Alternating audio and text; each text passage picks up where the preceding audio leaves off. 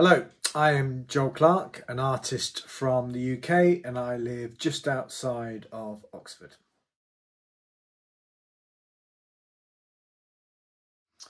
Well, I work in the rather unusual medium of hand-cut vinyl, which basically involves working with my trusty scalpel. The rolls of vinyl you can see piled up behind you.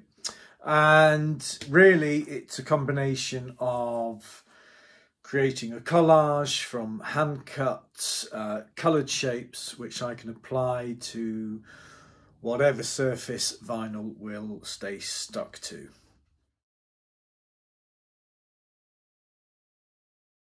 How do I do it? I look for images which I can break down into interesting shapes or blocks of colour, which obviously I can work in vinyl with because it's a slightly limited colour palette. And then I sit and just stare at the end of the scalpel blade, making sure I don't slice the end of my fingers off.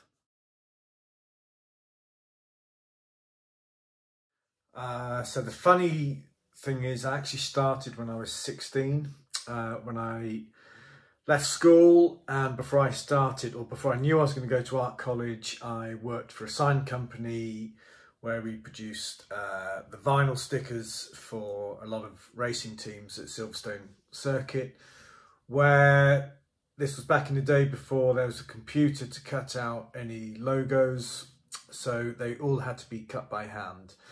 And in the space of a couple of months, kind of took to it like a duck to water. And then spent 6 years at art college, went on to work as a creative in advertising. And in 2015, the idea to use vinyl as a medium finally convinced me to try and make it as an artist. So really about 5 years ago is when I went full time.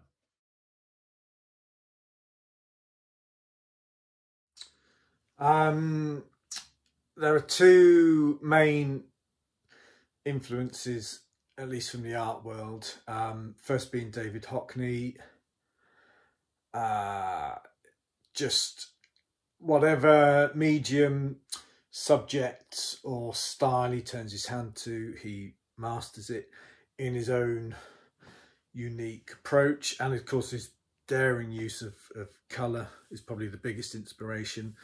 But then also the craft of, say, Jeff Koons, who I'm just absolutely blown away each time I see a piece. If, as I said, if nothing more, just for the craft and the amazement at how on earth the thing is produced or made, always inspires me.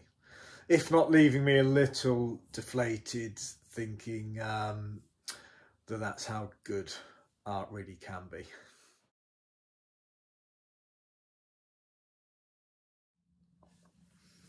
The two pieces being exhibited will be Gas Station, which is the artwork on the Porsche 911 bonnet, which I was sat in front of a couple of questions back.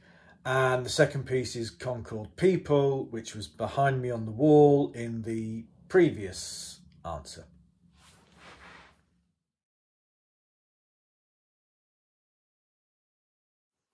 So Concord has the most obvious link, being the still most elegant, quickest and probably coolest way to travel distance. The second piece,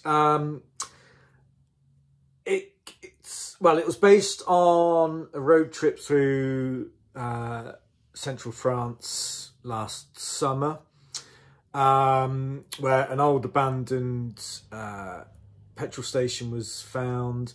But what I liked, it was kind of taking that, well, let's say cliched Americana imagery of the long open road, but this just had a European twist on it, and then especially applying the 80s aesthetic to the piece, which was part of a 3-piece collection from last year. Yeah, that felt like it summed up Distance to me, being a fan of the open road. And oddly enough, it was also a long distance relationship, so that sort of put another spin on it. So yeah, I think all of them fit the bill quite well.